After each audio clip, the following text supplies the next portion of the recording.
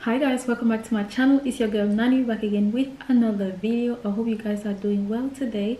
Welcome to this channel if you are new here, and if you are not new, thank you so much for coming back to watch another video of mine.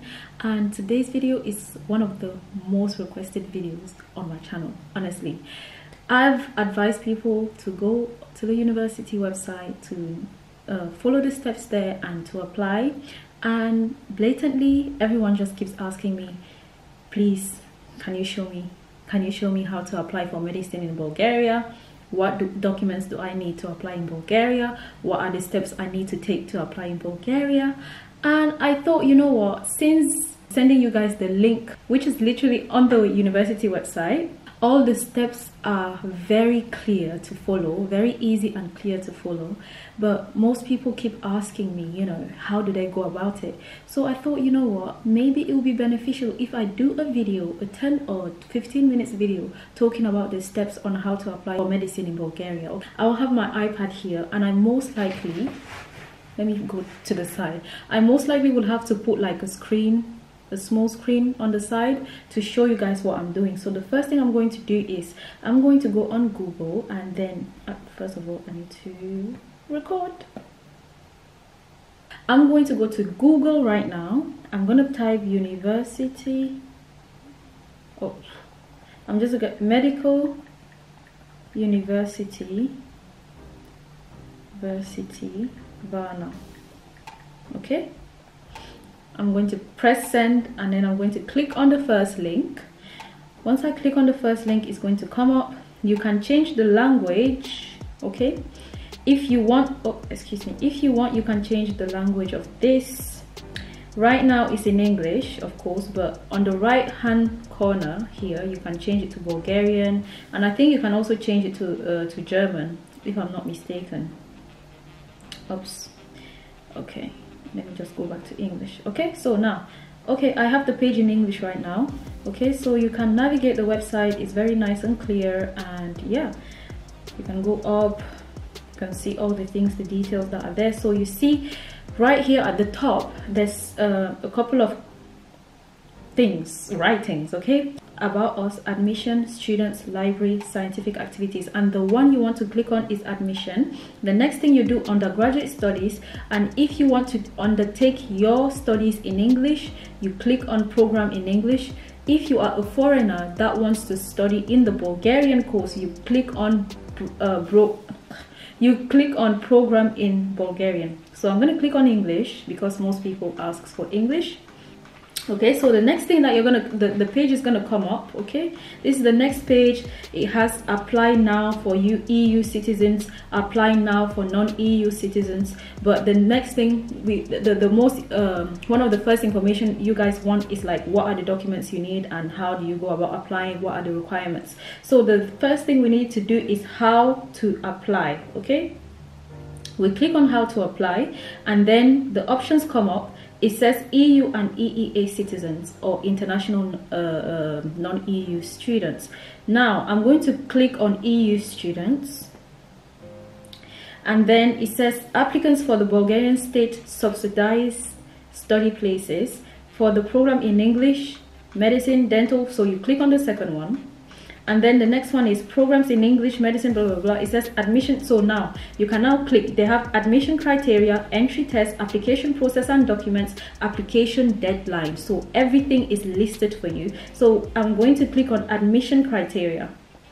Now, when we come on admission criteria, this is all they have. Okay, so they say, they say citizens of the countries which are members of the EU and EEA can apply to study at the Medical University of VARNA following the same procedures and under the same conditions applicable for Bulgarian citizens sitting biology and chemistry entrance tests. Okay, so now it is mandatory that the prospective EU and EEA applicants, you know, you need to have follow all of these points that they have, number 1 till number 4. And the first one is you need to have completed your upper secondary education, which is, you know, secondary school. So basically you need to have completed your college years. If you are in the if you go, for example, if you're coming from the UK or you're coming from Scotland, if you're coming from the UK, you must have completed your A levels. If you're coming from Scotland, you must have completed your higher or advanced higher. Okay, so the first thing is you need to make sure you have completed your college years. Okay, I don't know about how it works in Africa, because I know in Africa people, especially in Nigeria, students graduate quite early. They graduate at like 14 or is it 15, like they're already finished with secondary school and higher education, whereas all over in other parts of the world we graduate when we are 18 years old. Okay, when you're 18 years old, that's when you graduate from college. Okay, 18, 17 years old. Okay, hold a diploma secondary school leaving certificate, 3 A-level subjects, which enables them to continue their studies in higher education, in higher institution and universities in the country in which the upper secondary education has been completed. So what they mean here is once you completed college and your highers, you know, you've sat those exams, you have your A-levels results, this the completion of your upper secondary school should allow you to apply to university. Okay, it should allow you. So now you need a document certifying that, oh, you are able to apply and get into university in your country. Okay, in your home country. Then applicants with diplomas issued from Bulgaria, please contact admission, blah blah blah.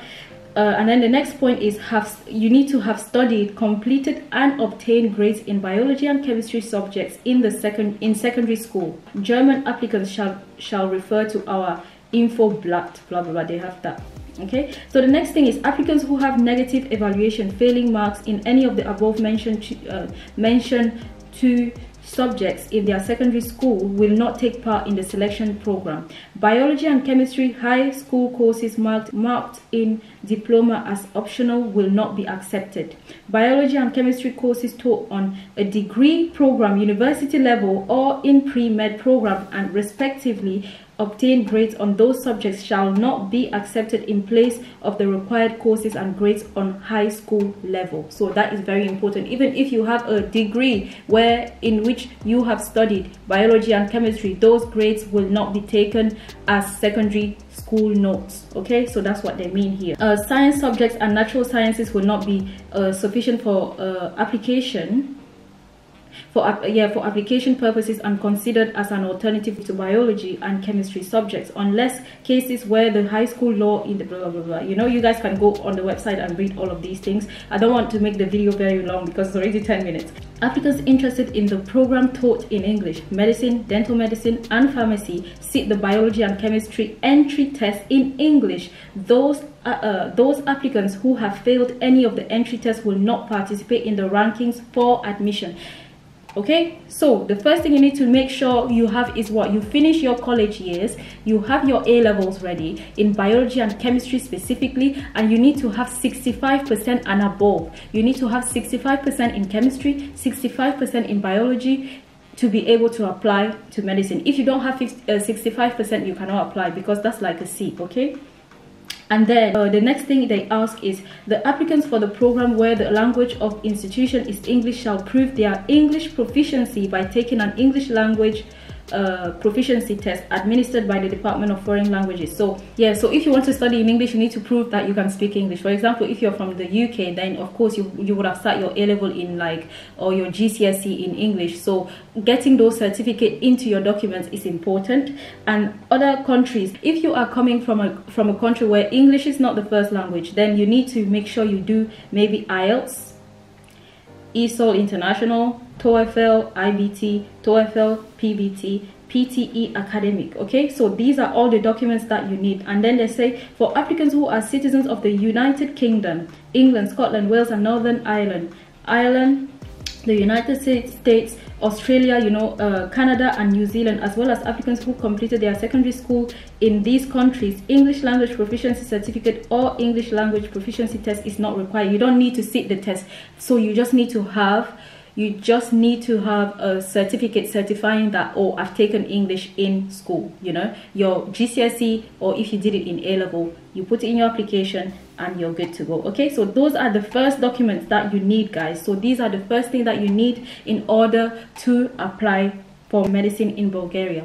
Now I think I'm going to make a part 2, because if I make this only one video, it's going to be too long, and I don't want you guys to see the length of the video and then you just don't go to watch it, you know. I'm going to leave it as that. So this is going to be part 1. Okay guys, this is going to be part 1, the admission criteria. I'm going to make the next video like literally after this one. I'm going to talk about all this, and they're going to be a series of videos so that you guys have everything, you know, you guys can follow it as I'm reading through it. Okay, so now the first thing you needed for admission criteria is what? You need to have completed upper secondary school education, hold a diploma, secondary school leaving certificate, or have 3 A-level subjects. That's the first thing.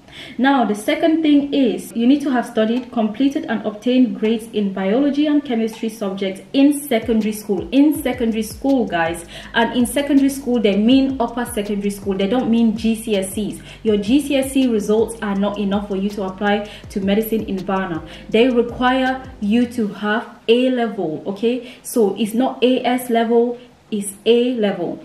Okay, I just need to clarify it for you guys, because some people might come and ask, oh, so can I apply with my AS level? When they say secondary school, they mean like you have finished everything from year 11, or you see, from year 12 to year from year 11 to year 12, you have finished all those years. I'm speaking in terms of you being in the UK. First of all, you need to make sure that you're able to apply to a higher education. You can go to your school, for example, you can go to your college and you can ask for a letter certifying that you are allowed, or you are qualified. Yeah, you are qualified to apply to university in your home country. Once you have that letter from your school with a stamp of the school or blah blah blah, and then you have your results in biology and chemistry, which should be 65% in each subject.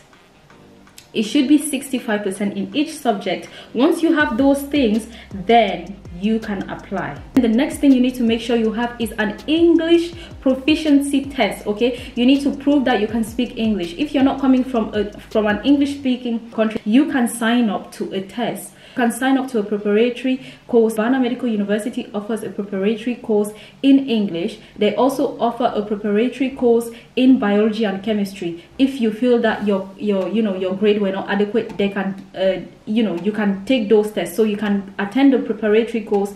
Once you have the grades, then you can enter into medicine. So the first thing, like I mentioned, again, I just need to reiterate because I don't want people to be confused. The first thing you need is probably a letter certifying that you're able to apply to higher education, which is university level. Okay, that you are able to apply to university in your home country. The next thing you need to have is you need to have biology and chemistry, and you need to have 65%, and that's going to be A-level. A-level, okay?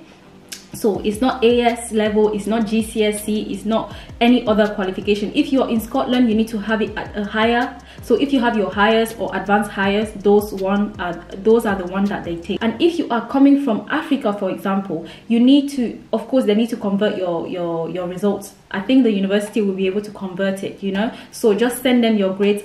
As long as it's 65% in biology and chemistry, you are fine. And then the next thing you need to prove is English. Are you able to speak English well? Or at least, I think the level they require is B1. I'm not quite sure. Yo, B2, yeah, they have it here. So you need at least B2 or higher in English. Okay, so that's not too bad. Like I said, the Medical University of VARNA also offers preparatory courses in English and also for the entrance test. And that's basically it.